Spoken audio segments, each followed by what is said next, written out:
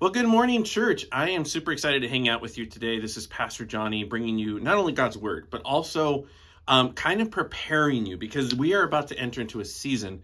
There are two different seasons throughout the church year that we want to focus on. And one of them being obviously Easter and the story of redemption. But then Easter has a beginning, okay? And that's the story that we're looking at. So as we have just finished the series on Revelation, if you haven't had the chance, you can always watch that on YouTube. You can watch it on our Facebook. There are many different ways to find that series. We would encourage you to walk through it because it really does prepare your heart for Advent, which is what we're about to walk into, the season where it is the 40 days prior to Christmas, where we slow down, we calm down. Our world is so, fixed on one major thing, and that is the concept of hurry. That is the number one killer of anyone's relationship with God. We cannot be in a relationship with God and always be in a hurry. We will always miss out on the things that God is doing because he's not in a hurry, as we can obviously see. So as we prepare for Advent, I'm super excited to kind of put the pieces, the blocks together, the steps, whatever you will, to help you guys understand what really is going on in this season that we call Advent. So we start off with, if you have your Bibles, you want to turn to the book of Isaiah, more specifically to Isaiah chapter 6. But before I get into that, I kind of want to talk to you guys about something about my childhood. When I was a kid, we had video games, okay, which a lot of kids nowadays, video games they're everywhere. They're on your phone. You can purchase, video game consoles, and there's a variety of different consoles. And nowadays, everyone's pushing for, playing on your PC. So now your computer, which has all the bells and whistles and colors and apparatuses or whatever, can have the ability to play video games like no one else on this planet. I get that. When I was a kid, I didn't have video games. I had books. I had things that you had to entertain yourself with. So I had action figures. I had Ninja Turtles. I had Power Rangers, things like that, But one of the things that I love so much, and what's funny is someone from this church once actually gave me this book, because as a child, you had them, I lost them.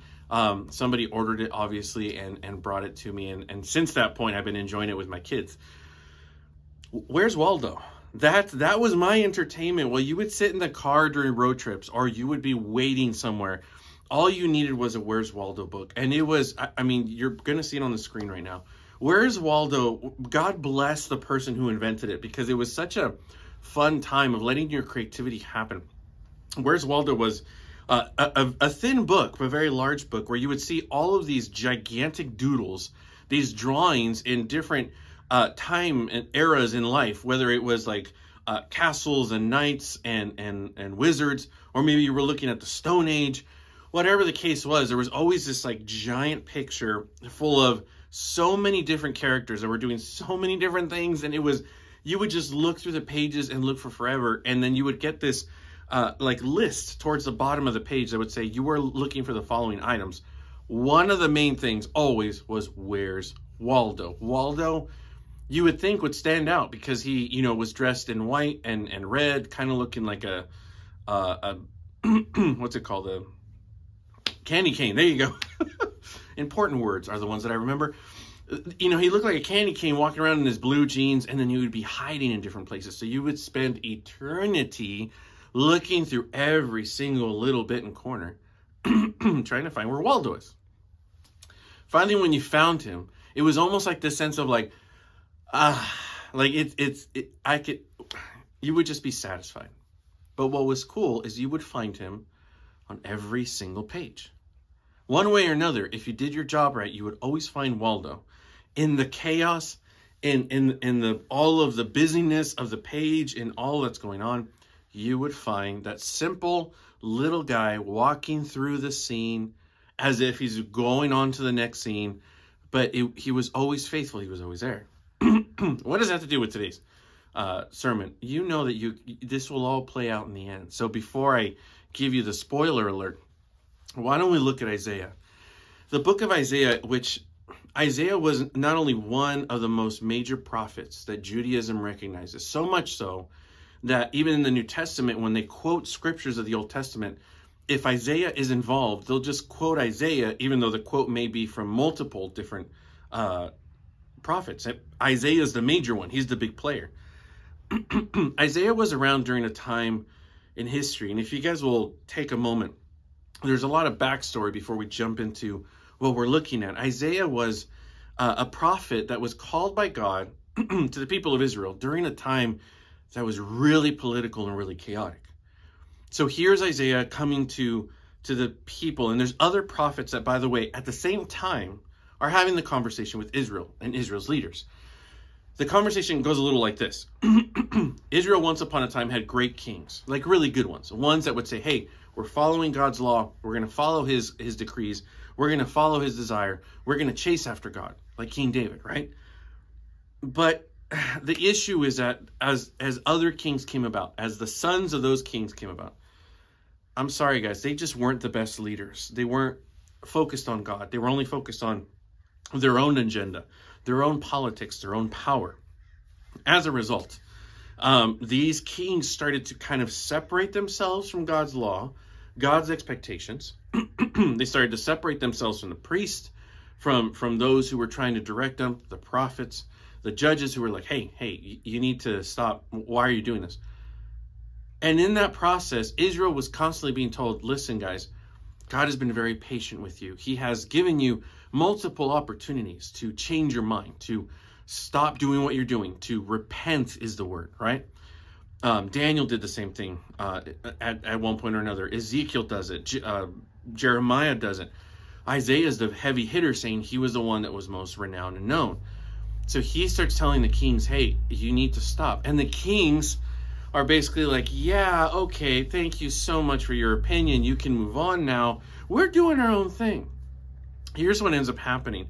It gets to the point where God, after years and years and years and years of being patient with Israel as a nation, the people of Israel started to turn to other gods. So they started to turn to Baal or Baal, however you want to pronounce it, to these foreign gods that would ask for your children to be sacrificed on statues that were on fire, basically. So you would put the child and watch the child burn, because the hands of the statue or this idol were put into the furnace, so they would be glowing red as they would put the child on there. All of this obviously upset Isaiah and upset the prophets to the point where they were like, this isn't us. Israel was called to be the people of God. What you're creating Israel is not Israel. You are creating them into a bunch of dummies, and they are just following their own desires, and they have no idea that God is no longer part of this equation. So God is now going to judge. That was now the warning. It was it's too late. God is now going to judge. He's waited year after year after year, but now it's coming. And Isaiah started giving them the warning. There is going to come a kingdom from the north. It's going to come from the desert up, the Euphrates down to us. It is going to attack us, and you are not ready for the destruction of Israel. Israel will be destroyed. As Isaiah is saying this, he has a beautiful moment. He has a moment where God shows up to him, whether it's physically in the temple or whether he is having a vision similar to John having a vision on the island of Patmos, which is the book of Revelation. Whatever the case is, we get God who shows up. And I want to walk you guys through this, because when eventually we get to chapter 7, yes, we're going to be looking at 6 and 7, or a section of 7. We're going to look at why. Why does this happen? For one, you would expect the calling of Isaiah to happen in chapter 1, which most of the time happens in other books. But it seems like Isaiah's calling doesn't happen until chapter 6. Why is that? So I want you, in your Bibles, to read along with me, okay? In the year that King Uzziah died, I saw the Lord seated on high, on a lofty throne, and the hem of his robe filled the temple. Seraphim were standing above him. They each had 6 wings. With 2 they covered their faces, with 2 they covered their feet, and with 2 they flew. And one called to another, Holy, holy, holy is the Lord Almighty. His glory fills the whole earth. The foundations of the doorways shook at the sound of their voices, and the temple was filled with smoke. And then I said, Woe to me, for I am ruined, because I am a man of unclean lips, and I live among people of unclean lips, and because my eyes have seen the King, the Lord of armies. Then one of the seraphim flew to me, and in his hand he had a glowing coal that he had taken from the altar with tongs. He touched my mouth with it and said, "Now that this has touched your lips, your iniquity is removed, and your sin is atoned for." Then I heard the voice of the Lord. "Who should I send? Who will go for us?" I said, "Here I am, send me." And he replied, "Go, say to these people, keep listening but do not understand, keep looking but do not perceive. Make the minds of these people dull, deafen their ears and blind their eyes. Otherwise they might see with their eyes and hear with their ears and understand with their minds, turn back and be healed." Then I said, "Until when, Lord?" And then he replied, "Until cities lie in ruin without inhabitants, houses are without people, the land is ruined and desolate, and the Lord drives a people far away, leaving great emptiness in the land. Though a tenth will remain in the land, it will be burned again, like the terebinth or the oak that leaves a stump when felled. The holy seed is the stump." So what is going on here in Isaiah's call? For one, what's beautiful is the beginning of his story. Isaiah is in the temple. Again, if he's having a vision or if this is physically happening, scholars are not entirely sure, but they know that it's something that actually happened. Isaiah looks into the temple of God, and what he sees is the throne of God, the ultimate throne of God, okay? So the throne that we see in Revelation is the same throne that he's looking at. God is seated. Does he describe God, though? No. If you'll notice, he doesn't describe his face, his eyes, or the way his appearance, even his upper body. No, nothing. It seems that God is so big that it is one of his tassels from his robe. If you don't know what a tassel is, it's basically the fringe of a coat. The tassels of one of his, from his coat is filling the entirety of the temple. By the way, this temple is huge. So you're already getting the sense of like the fullness of God, and the place begins to fill with smoke. What is happening? And what does he hear? He hears from God talking to him, right? So Isaiah starts to have this moment as he looks up above the throne itself. He starts to see these creatures that are flying around. They're called seraphim. Now, seraphim are different from cherubim. And again, I will make this clear over and over again for those of you to know. Angels do not have wings. So the fact that these are described as a different type of angelic being that has wings, that means that they are a very specific group. When angels show up in our realm, they don't have wings. They look like human beings, okay? And angels are not depicted with wings in heaven either. And it's a whole long story. But for the sake of clarity, okay? Here are the seraphim. Seraphim are different from cherubim. The cherubim are the ones that were originally on the top of the Ark of the Covenant. Do you remember that? If you've ever watched Indiana Jones and the Temple of the Lost Ark, they're these angels that have wings that are kind of pointed towards each other, right?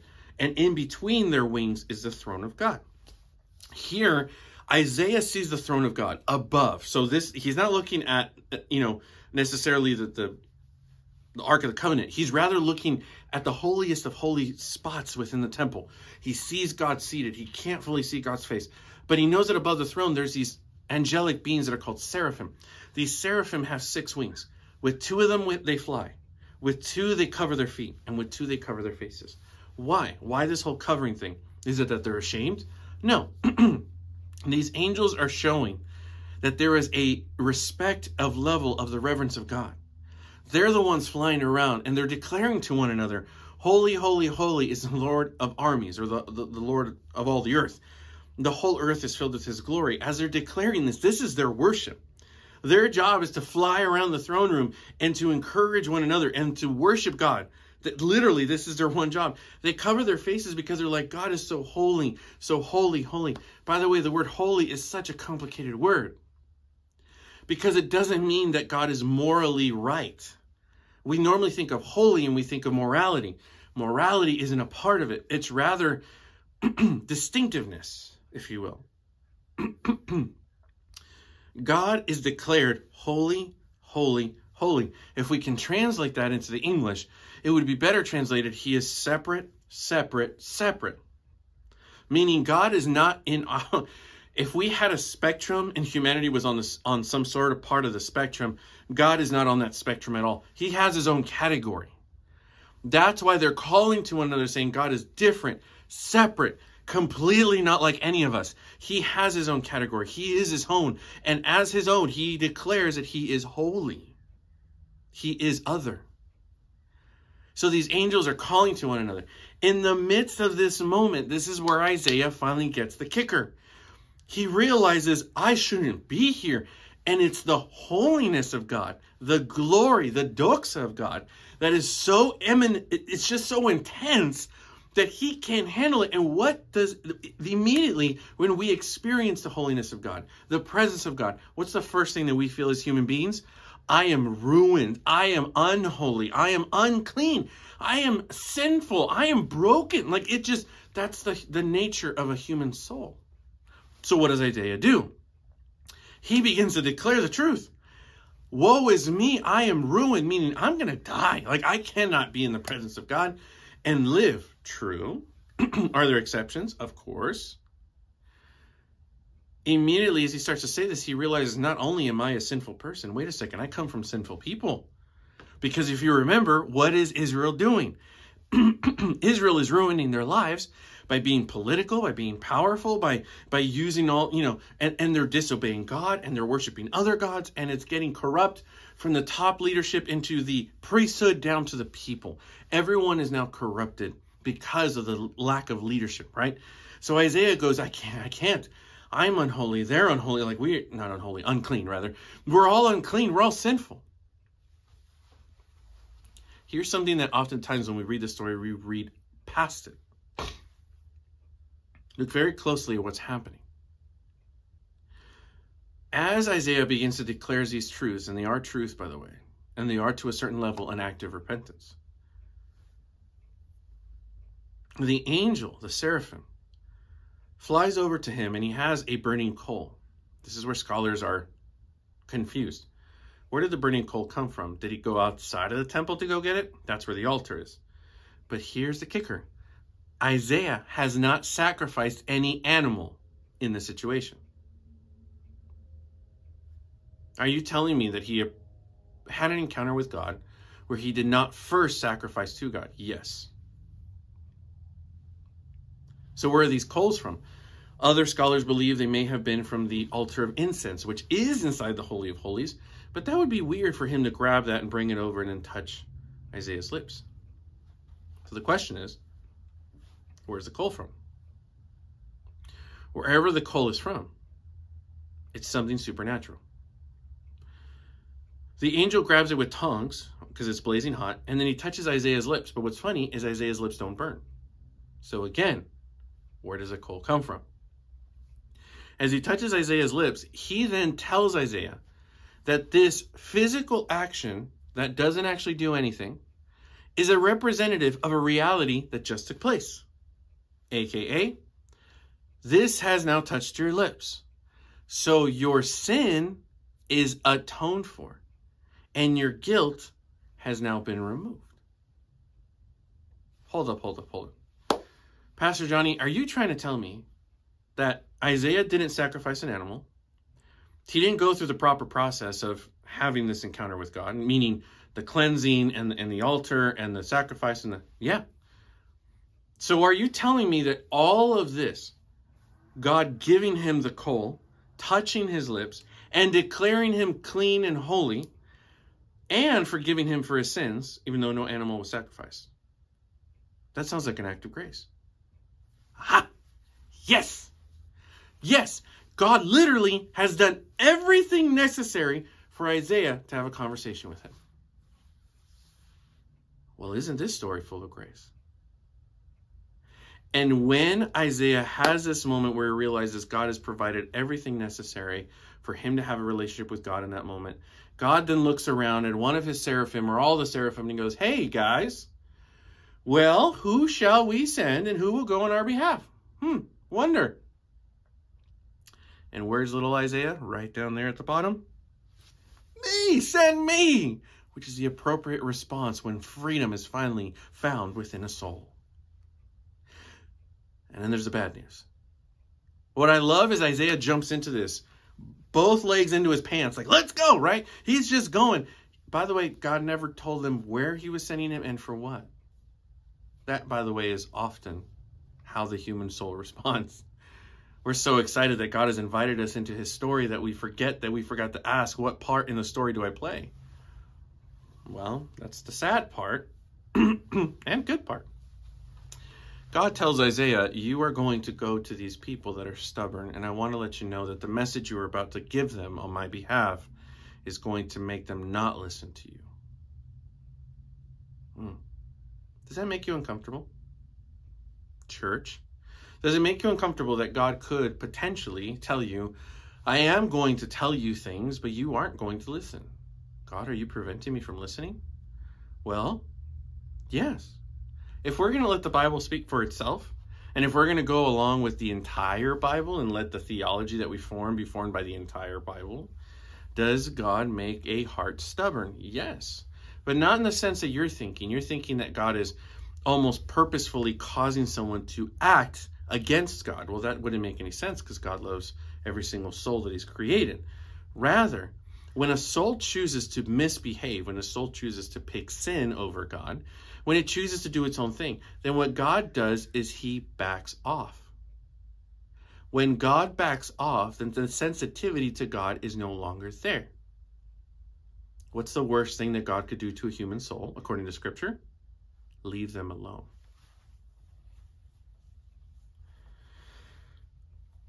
It's not a matter of praying for your enemies, God destroy them, take them out, and all that stuff. Wow, the worst thing you could pray for an enemy is God leave them alone.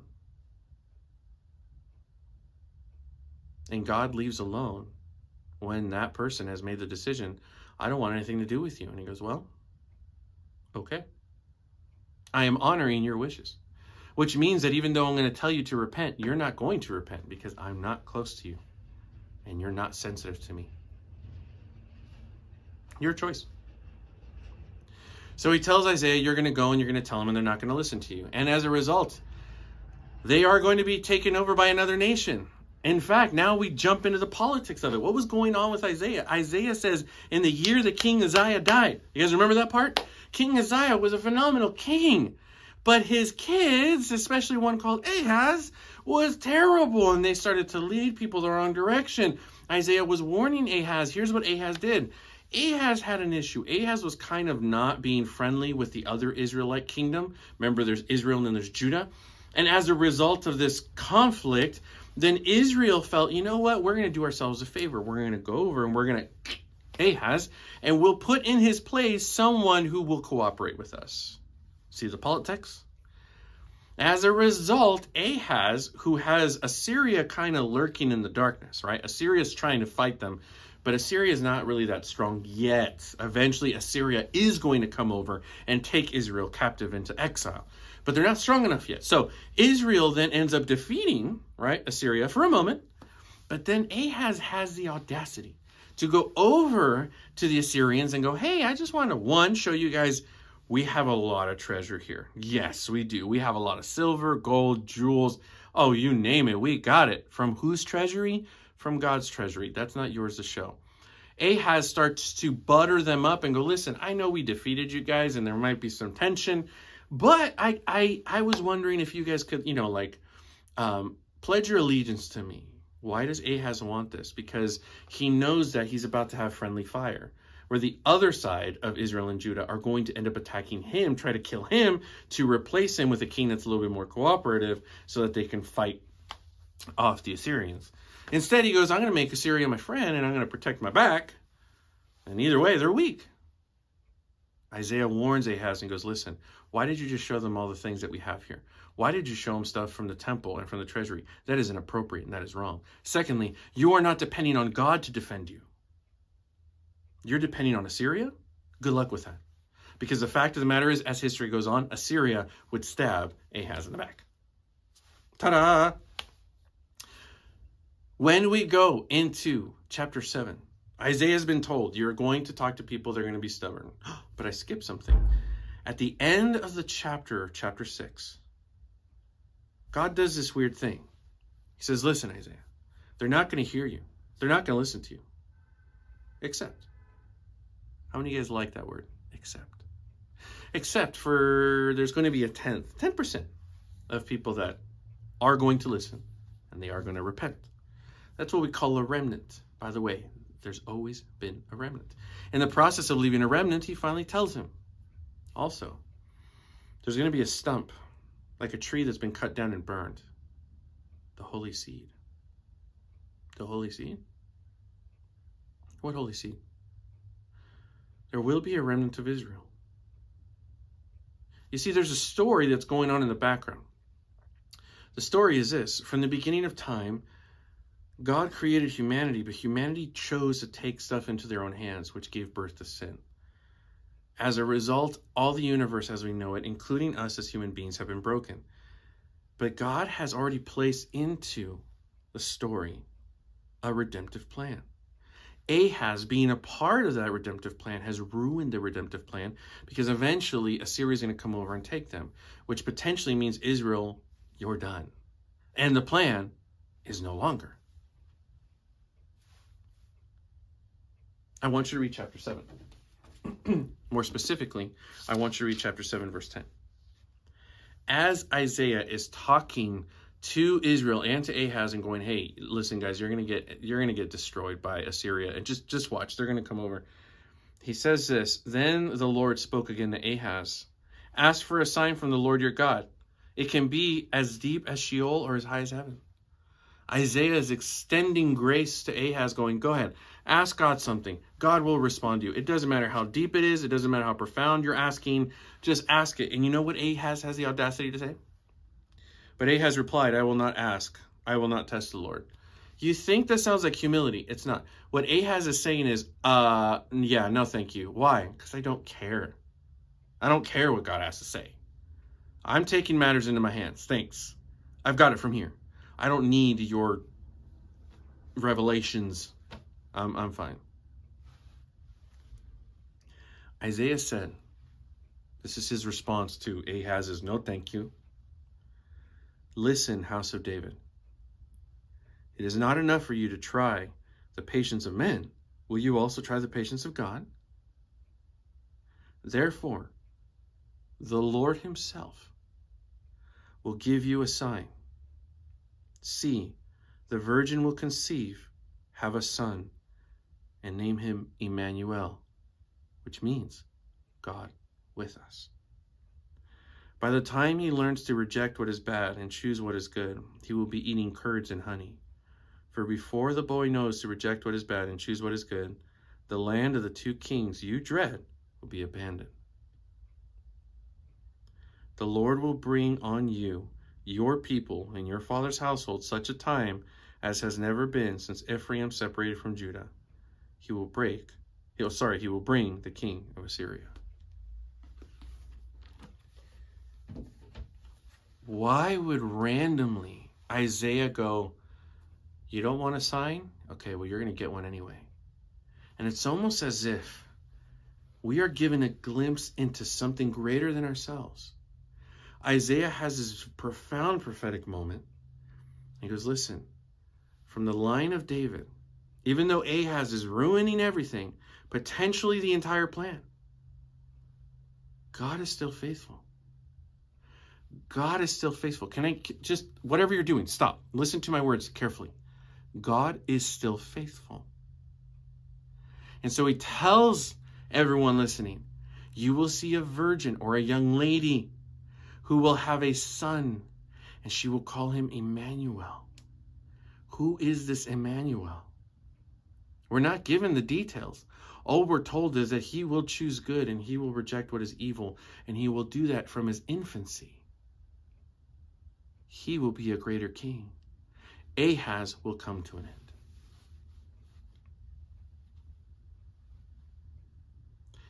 Do you guys remember when I was talking to you about Waldo and how exciting it was when you were staring at that page for eternity and then you found Waldo? And what was he doing? Walking as if he was just walking on to the next scene? And every page you would see Waldo, and the next page you would see Waldo, and the next page you would see Waldo.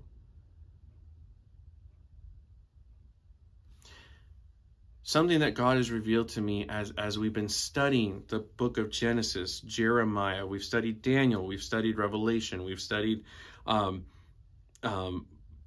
other one escapes me, but we've looked at these books, and now the picture is starting to, it's almost like the puzzle pieces are finally fitting where they're supposed to be. And it's this picture of, you will see from Genesis all the way to this point in Isaiah that God says, I will hold my side of the covenant as long as you hold yours. And humanity time and time again messes it up.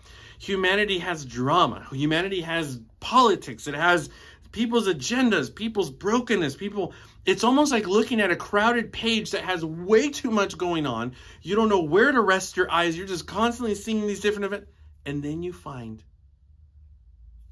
from Genesis till here and even beyond, actually, since we just finished Revelation, from Genesis to Revelation, you see God carrying his promises and his covenant with his people through every scene. Regardless of how bad humanity and how crowded and how messed up and how messy they have made the situation, you see God still expanding and giving and blessing with grace upon grace upon grace, and still holding on to the promise. I promise that I will fix you. I promise that I will be your God. I promise that I will dwell with humanity again. I promise that I will extract Satan and his kingdom and sin and death, and I will bring heaven and earth together again. I promise that I will be with you. I promise that I will guide you and I will be your God. Every page that you turn, and here we are in the midst of Isaiah and the politics and the dirtiness and the ruining of the plan, and Israel's about to be taken into exile, and chances are we'll never see them again. And God says there will still be a king from the line of David. He will still be the Messiah. I am not finished yet. Day one of Advent is hope. You see, with God, there is always hope. When God isn't involved, then hope is lost. So I want to, as I close this, to ask you, do you realize how much hope God has given you? I dare you to look back at your life and find Waldo. Find Waldo?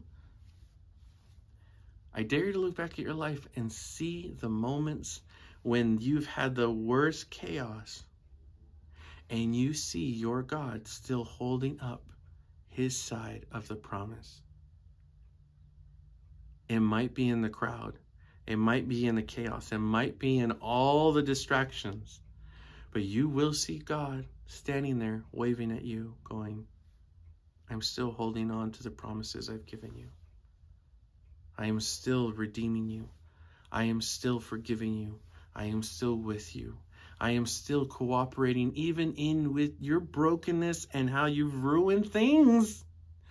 My plan has not been ruined. And my love for you has not changed. There is still hope.